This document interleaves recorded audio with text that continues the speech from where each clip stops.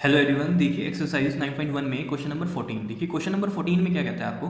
कहता है अ 1.2 metre tall girl sports a balloon moving with the wind in a horizontal line at a height of 88.2 metre from the ground. देखो ये एक diagram बना हुआ है आपके पास, ठीक है। ये यहाँ पर एक टॉल गर्ल है, ठीक है, जिसकी कितनी हाइट है, मान लो 1.2 मीटर टॉल है, ठीक है।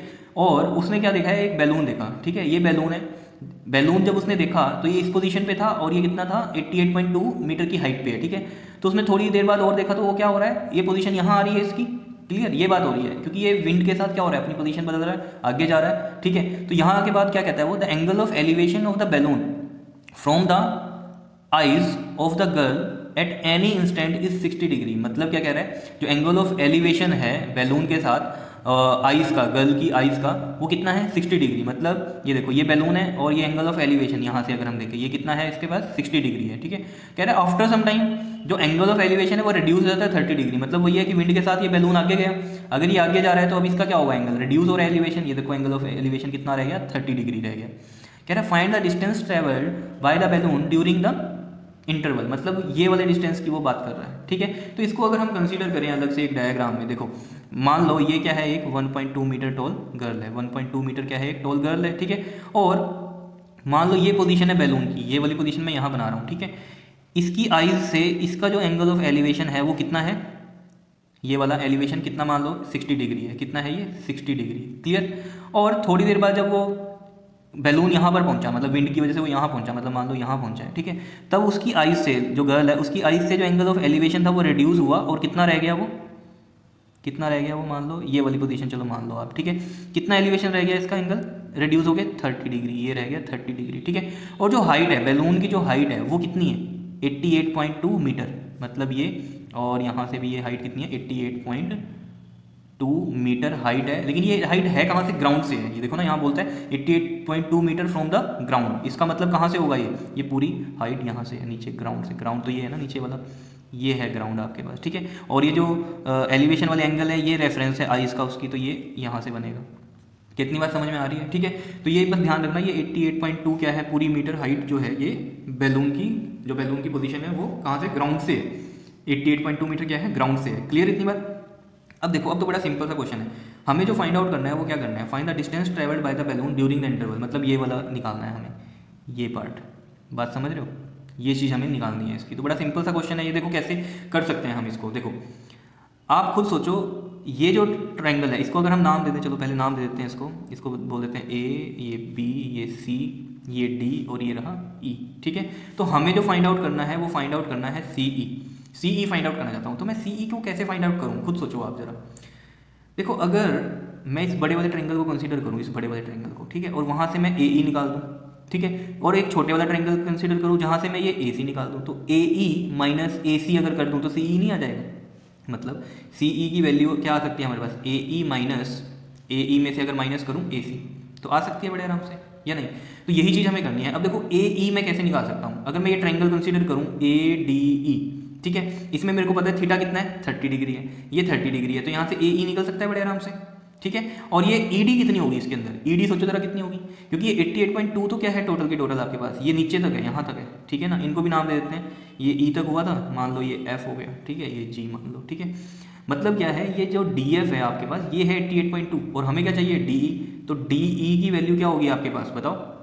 डी एफ, ये आपके पास है D F minus E F, और ई एफ कितना है, अगर ये 1.2 मीटर इधर है तो ऑब्वियस है यहाँ से यहाँ भी कितना होगा, 1.2 मीटर ही होगा।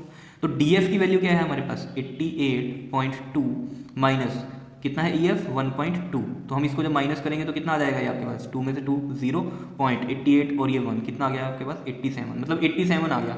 डी ई की वैल्यू कितनी आ गई, 87 मीटर। अब ये मुझे पता चल गया ये कितना है, 87 मीटर है डी ई। कितनी बात समझ रहे हो या नहीं।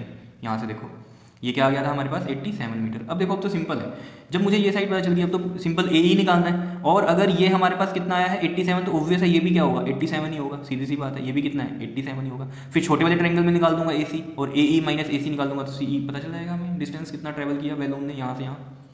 आ रहा है समझ में। तो देखो सबसे पहले हम कंसिडर करते हैं इन ट्रायंगल, बड़े वाला ट्रायंगल ले लो, ये वाला ले लो, ए डी ई ले लो, A D E. A D E में देखो जरा, थीटा है 30, थीटा के सामने वाला क्या होता है परपेंडिकुलर, ये है 90, 90 के सामने वाला हाइपोटेन्यूज। तो इधर जो बचा ये पूरा का पूरा ये क्या है, बेस है। तो मतलब क्या, मुझे बेस निकालना है और गिवन क्या है, परपेंडिकुलर। तो P by B tan theta, तो ये कितना आ जाएगा आपके पास, टेन थीटा, और थीटा कितना है यहाँ पर 30 डिग्री, इजिकल टू में P अपॉन में B। P कितना है यहाँ पर देखो 87, और B क्या है हमारे पास यहाँ पर AE, कितना है ये AE। क्या समझ में आ रहा है कैसे किया है, ठीक है। तो टेन 30 की वैल्यू क्या होती है आपके पास 1 अपॉन में √3, और ये आ गया 87 अपॉन में AE। तो अब क्या करें हम, AE को इधर ले जाएं और √3 इधर ले जाएं, यही हो सकता है। तो करते हैं, देखो AE इधर ले जाओ, AE और ये आ गया 87 और ये √3, AE की इतनी वैल्यू आ गई मीटर में, ठीक है, मीटर। बात समझ रहे हो। अभी तो AE आया है, अभी मैं क्या चाहता हूँ AC भी निकले। अगर AC निकालना चाहता हूँ तो छोटा ट्रायंगल कंसीडर करना पड़ेगा, यहाँ पर कर देता हूँ। इन ट्रायंगल ABC, ABC में देखो जरा, ABC में जो एंगल है वो कितना है 60 डिग्री, थीटा के सामने वाला परपेंडिकुलर, ये 90, 90 के सामने वाला हाइपोटेन्यूज। तो ये क्या बचा, बेस।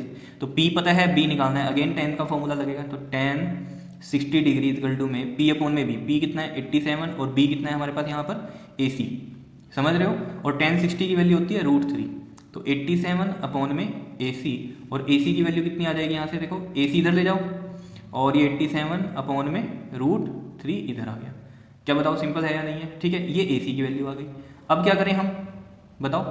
अब तो कुछ भी नहीं है, ये देखो CE की वैल्यू निकालनी है, वो क्या होती है AE minus EC, AC, AE minus AC। यहाँ से देखो ये CE चाहिए, तो AE पूरा बड़ा है और ये AC ये रहा, तो AE में से AC माइनस करूँगा तो ये आ नहीं जाएगा क्या, बड़ा सिंपल सा है। तो कर देते हैं, देखो now CE is equal to में, CE की वैल्यू क्या थी हमारे पास AE माइनस AC, ठीक है, AE माइनस AC। AE कितना है 87 √3 माइनस, और AC कितना है हमारे पास 87 अपॉन में √3। अब इसको कैसे करें हम, देखो यहाँ से क्या करो आप 87 कॉमन लो, अगर 87 अगर हम कॉमन लें, 87 कॉमन लिया तो इधर क्या बचा हमारे पास अंदर √3 माइनस 1/√3, ये बचा। अब क्या करो, इसका LCM ले लो, क्या करो LCM लो, यहाँ पर अंदर LCM लेंगे तो क्या होगा देखो √3 LCM, ये 1, ठीक है। 1 को √3 से डिवाइड करो, √3 इंटू √3 3 माइनस, फिर √3 को डिवाइड करोगे तो क्या आएगा 1 इंटू 1 1, और ये बाहर 87 एज इट इज। तो ये देखो आपके पास कितना आ जाएगा 87 मल्टीप्लाई बाय 3 माइनस 1 2 अपॉन में √3। क्या इतनी बात क्लियर हो रही है, ठीक है। अब क्या करें इसमें बताओ, 87 इंटू 2 कितना होता है आपके पास, 87 इंटू में 2, 2 7 14, 1 8 2 16 और 1 17, 174, कितना है ये 174। तो ये आ गया 174 अपॉन में √3। तो क्या इसको यहीं पर छोड़े हम, नहीं, √3 नीचे आ रहा है, रूट में है वैल्यू, तो रैशनलाइज करेंगे, √3 से इधर मल्टीप्लाई, √3 से इधर मल्टीप्लाई, ठीक है। अब क्या आएगा आपके पास, यहाँ से देखो मेजर कर देता हूँ इसको, 174 इंटू में √3 अपॉन में √3 इंटू √3 कितना होता है 3 होता है, ये लो 3, ठीक है। अब ये देखो डिवाइड होता है क्या, इस पर देख लेते हैं, 3 5 15 एंड 3 8 24, तो हो गया ये तो डिवाइड। तो ये आ गया 58 √3 मीटर, ये क्या आया हमारे पास CE, जो कि क्या है डिस्टेंस है, कौन सा, बैलून का, जो कि बैलून ने ट्रैवल किया, distance travelled by the balloon during that interval, ये आया हमारे पास इसका आंसर। समझ में आ रहे हैं, ओके, थैंक यू।